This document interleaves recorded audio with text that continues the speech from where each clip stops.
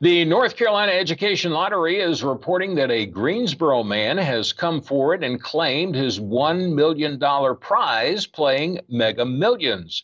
Greensboro resident William Coble has dreamed of buying a house for a long time, and after winning his prize, he can finally make it happen.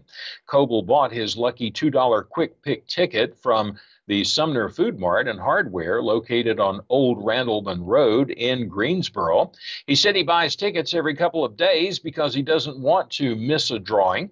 Cole will match the numbers on all 5 white balls in the November 17th drawing in order to win his prize. Now, the odds of matching all 5 white balls, 1 in 12.6 million. He said his mom broke the news to him when he had her look up the numbers. Cole will recall that she told him, "Don't get too excited, but I think you won $1 million." Well, he claimed his prize on Monday, November 27th, at lottery headquarters in Raleigh, and after state and federal taxes, Coble took home $712,501. By the way, during the holiday season, PlaySmart Gift Smart raises awareness that lottery tickets are not appropriate gifts for kids as part of a national gift responsibly campaign.